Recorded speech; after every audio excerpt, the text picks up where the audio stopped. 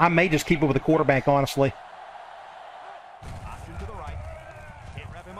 Oh my gosh. What a play. What a play by Ricard. What a play. This is really weird play.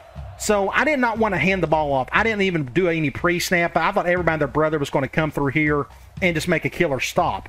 We can see here we had good blocking. And I had to take a chance either way with that. So I kept it with Ricard, but somehow he got out of this mess.